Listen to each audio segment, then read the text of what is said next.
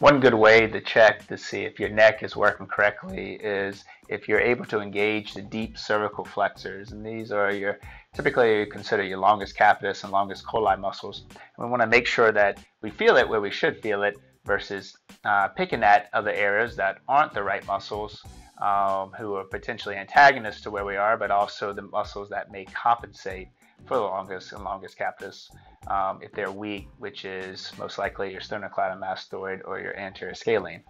So what you can do is lie supine, laying down.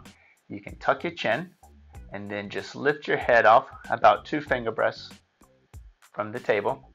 And we're going to look to hold it up to 40 seconds if you can. But the goal is to be able to feel it deep in the neck, not necessarily over here, not necessarily in the jaw, or this could be some TMJ stuff, or even especially you don't want to feel in the back of the head, and that could be precipitating some of your headaches as well.